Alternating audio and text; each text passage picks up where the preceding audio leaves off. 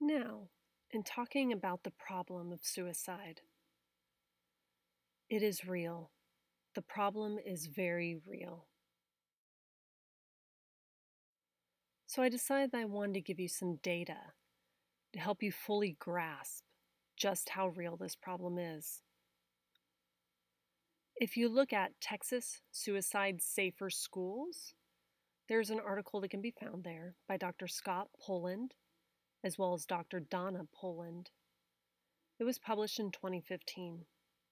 The data that they showed was that suicide is the second leading cause of death for ages 10 through 24 nationwide. The suicide numbers that I recently gave to you may not fully reflect just how many suicides occur. The reason being is that many do not like the stigma of suicide. And so there's a great chance of underreporting.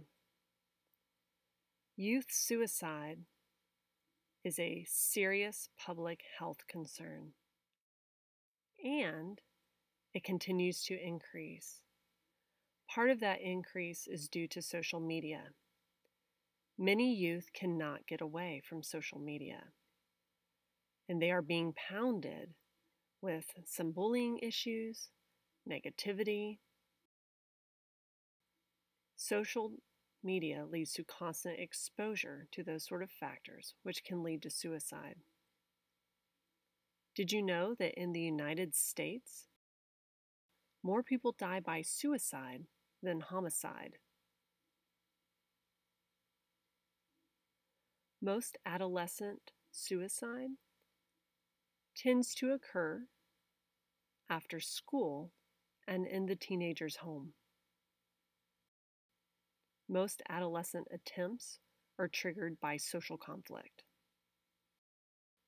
which obviously, knowing high school and middle school, there are lots of conflicts between significant others and peers, which is why you see triggers from that.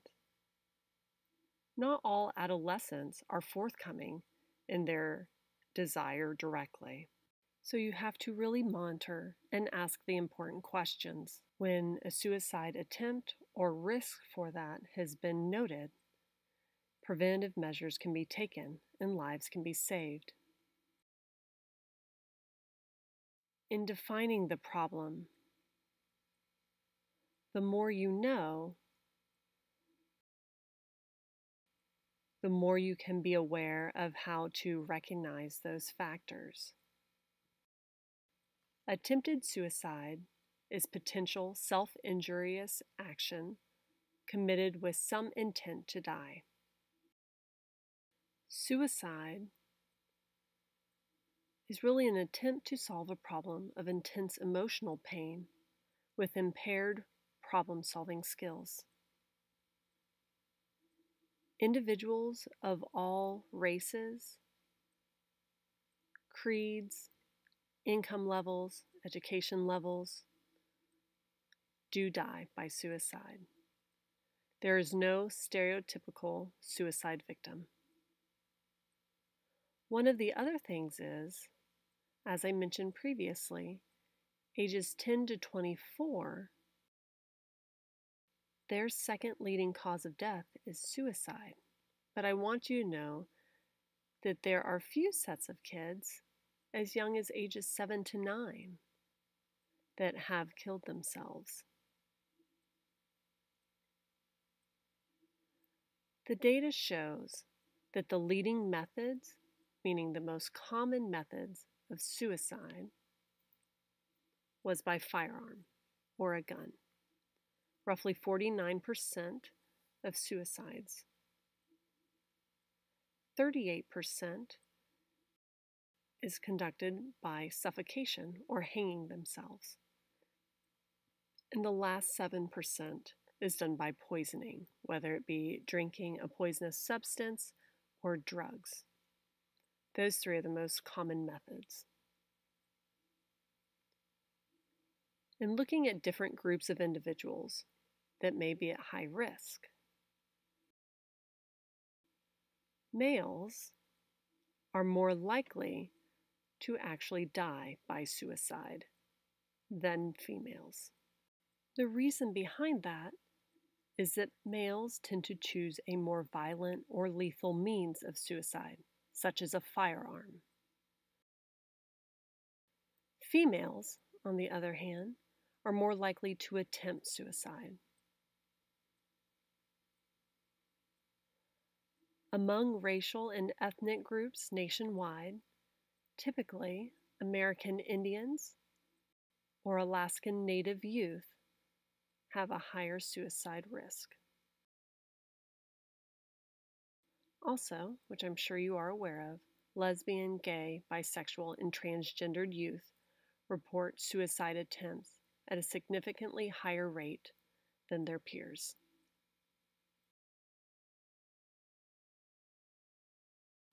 In looking at what are the common risk factors, there's a whole list of them. Typically, a victim of bullying or severe humiliation could be at risk. A history of trauma or abuse is a huge risk factor. Family members that have died by suicide, physical illness such as cancer, or even a mental health issue that is severe can be a risk factor. Substance abuse, stressful life events, a breakup with a significant other, severe argument with family or friends, a recent loss of a loved one, failing in school, or loss of a dream, such as not making the basketball team or the dance team. Not making the team, that loss of a dream. Another example may be not getting a college scholarship, which can be a risk factor. Also, severe school discipline, arrest, and easy access to lethal means, meaning easy access to a gun can be a high risk factor. Exposure to suicidal behaviors of others. For example, I do want to talk a little bit about that. Exposure to suicidal others, for example, on television shows, they sometimes appear to glorify suicide, and repeated exposure to that can lead to a risk factor. So keep your eye on that. Also, that sense of being a burden to others can be a high risk factor. Profound sense of loneliness, alienation, or isolation. Engaging in risky behavior or actions, such as promiscuity, drug use, or even something like street racing. Those kinds of activities are risky. Other risk factors can include that feeling of being trapped, of being stuck with nowhere to go. Anxiety on an ongoing basis can be a risk factor. And last but not least, sleep difficulties. Ongoing sleep disturbances or inability to sleep can lead to cognitively impaired thinking. I want to explain some risk factors. When there's a history of trauma or abuse, there was a study conducted roughly in 2012 that showed that 1/3 of adults who were physically abused during childhood did consider suicide at that time. That rate is 5 times higher than adults who were not physically abused during childhood. Bullying, as I mentioned before, which I cannot emphasize enough, students that are involved in bullying, whether it be as the victim or the perpetuator, they are significantly at higher risk for depression and therefore could lead to suicide. The risk of bullying through social media can significantly increase the instability of hopelessness in youth that are already dealing with stress. Also, I do want to talk about the significance of disconnectedness. For students who are not connected to their school, their classmates, school activities, and are generally isolated, need to be monitored. For those students who do not really volunteer themselves in class activities or choose to isolate themselves, help them find a way to get that sense of belonging. That is incredibly important in your school. If a student does not have a sense of belonging, they become further isolated. Also, look at the sense of burdensomeness, which refers to a student who views themselves as a burden to others. Perhaps a burden to their family, a burden to the school, and feel that others would be better off without them. Students who engage in reckless behavior or have unexplained injuries need to be watched for. It is important to know that students that receive severe discipline have some sort of support, as well as counselors being updated with that information. Now, since talking about suicide, I want you to know, well, I'm assuming that many of you work with deaf and hard of hearing students. So I do want to explain about risk factors directly related to the deaf and hard of hearing population. As you already know, based on all the risk factors I listed off that can impact students, which is applicable to hearing students, it also applies to deaf students. However, poor quality of life and mental distress are oftentimes associated with the increased odds of a completed suicide. Deaf and hard of hearing people typically have a lower quality of life, and their mental distress is oftentimes elevated. Deaf and deafblind individuals have a high risk for mental health problems compared to their hearing peers. Deaf and hard of hearing individuals often have a low education or low socioeconomic status, as well as a high rate of untreated psychological issues. There's also a high risk of substance abuse within that community, as well as unstable employment. Deaf and hard of hearing people also have high rates of characteristics associated with suicide, such as emotional distress, unemployment, and child abuse history.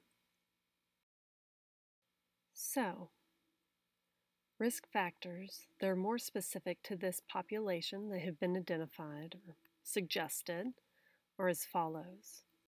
Oftentimes, deaf and hard of hearing people do not have role models available to them. There's simply not enough out there. Also, feelings of being disconnected from their family or peers. Increased risk of abuse. As many of you are aware, disabled people are often at a higher risk for abuse, and the same holds true for deaf and hard of hearing. Also, social isolation. Social isolation, if you think about it, consider where you're at. If you live in a rural area, that's even worse. There may be no deaf role models, no interaction with your family, which can lead to further social isolation. Many deaf and hard of hearing individuals struggle to accept themselves, struggle with their self-image or identity. Many of them do not have the ability to accept who they are, and those struggles can lead to suicide. Other risk factors include separation of a parent and child, peer relationship problems, meaning unhealthy relationships. Another factor is information gaps.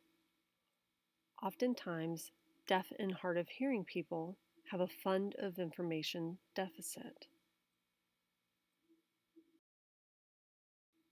Both language fluency and receptive language can be impacted, which leads to language deprivation, which has a huge impact on suicide.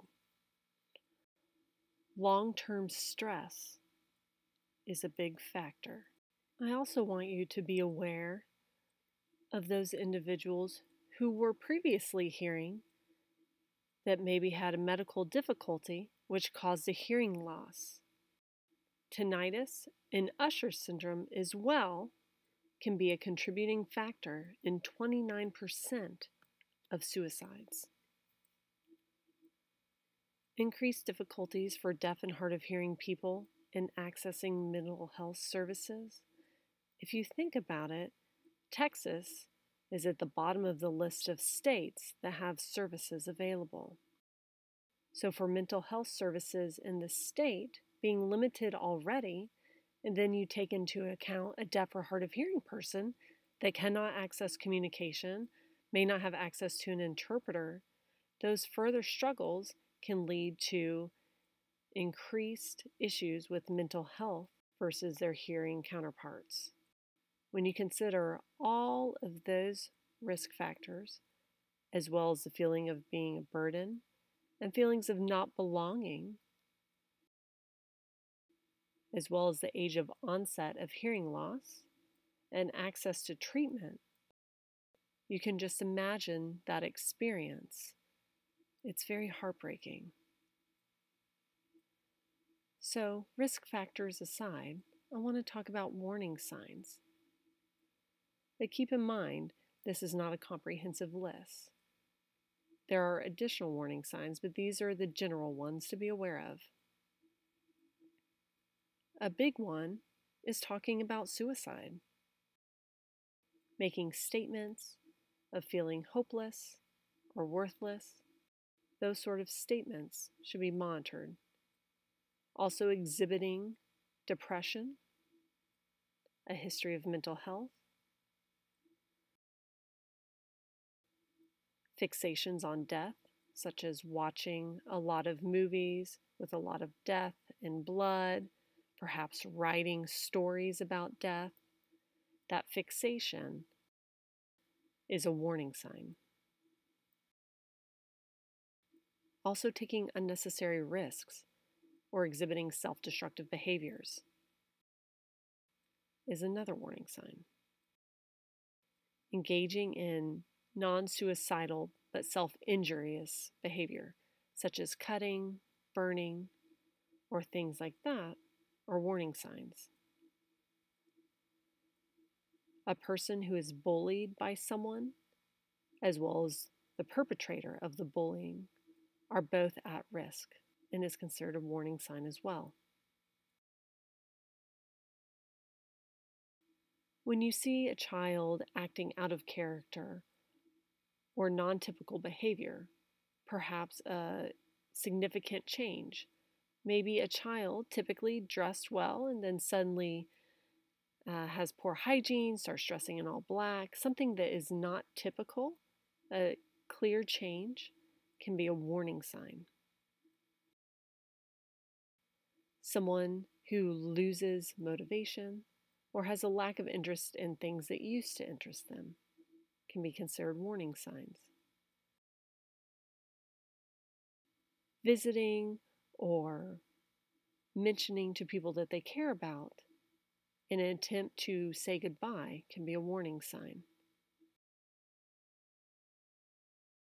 Also, arranging their affairs or getting their affairs in order. For example, making sure things are taken care of, family members are taken care of. Those are warning signs. Also, giving away treasured possessions to others is a big warning sign.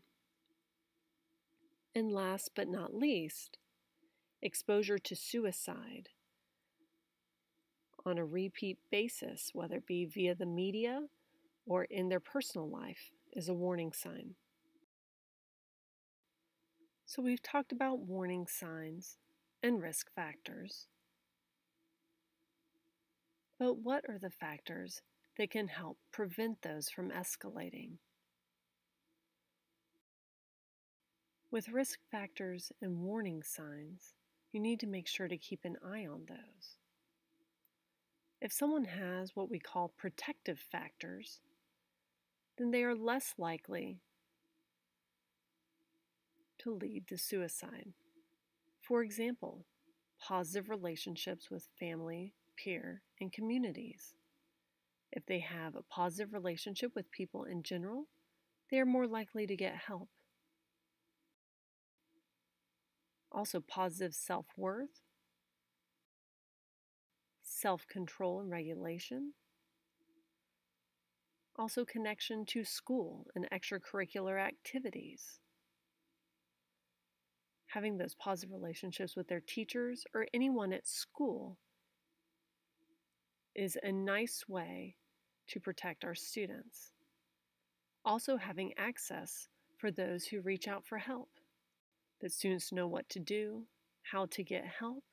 If being able to do so, they're less likely to be suicidal.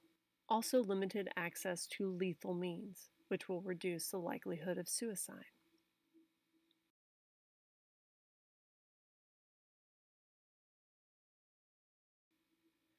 Having access to a variety of clinical interventions, for example, school social worker, counselor, school psychologist. All of those individuals can help with intervention.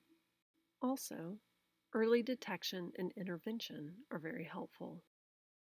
Other protective factors include coping and problem-solving skills. Especially with the deaf and hard of hearing population, there's often a gap in problem-solving and coping skills. If we can teach them coping and problem-solving skills, they are better able to move forward. Most importantly, are you and me. We are important. We can prevent this from happening. Okay, so now I know that there are many people out there who do not receive the necessary training or have a lack of information, and that's okay. But I do want to share some common suicide myths that are out there. I am still surprised by how many individuals believe some of these. So I'd like to correct some of those myths for all of you. One myth is that if a student really wants to die, it means there's nothing that we can do about it. The fact is that even students who are at high risk for suicide can still have the desire to live despite wanting to die. Report them. They want to change. Those type of statements show that they want a change. Another myth is that suicide tends to happen without warning. In fact, it's very rare for suicide to occur without warning. A person that plans for suicide oftentimes gives clues to his or her intentions. They may not be recognized at first, but they are there. Many of us are not trained to find them. Another myth is that young people that engage in self-harm behaviors, such as burning or cutting, will not attempt suicide. The fact is that young people who engage in self-injurious behaviors can lead to suicide due to their increased comfort level with hurting themselves. Another myth is if a person exhibits great improvement after a suicide crisis or attempt, then the risk has passed. Evidence shows that most suicides occur within 3 months after that previous attempt. This occurs because the person has the energy to act on it. They're able to say their goodbyes and put their affairs in order. Those myths are common but should be dispelled. If you know what to look for, know what to pay attention to, you have the opportunity to prevent this from happening and save lives that way.